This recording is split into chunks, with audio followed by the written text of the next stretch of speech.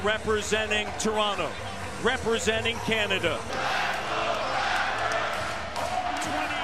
seasons in the making. The Toronto Raptors are headed to their first NBA Finals.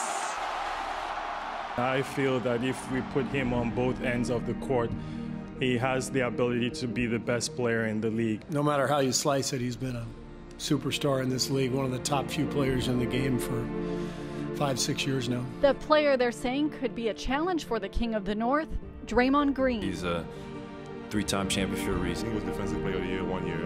Actually, Pascal, Kawhi has won it twice, while the Warriors' Draymond Green has won it once back in 2017.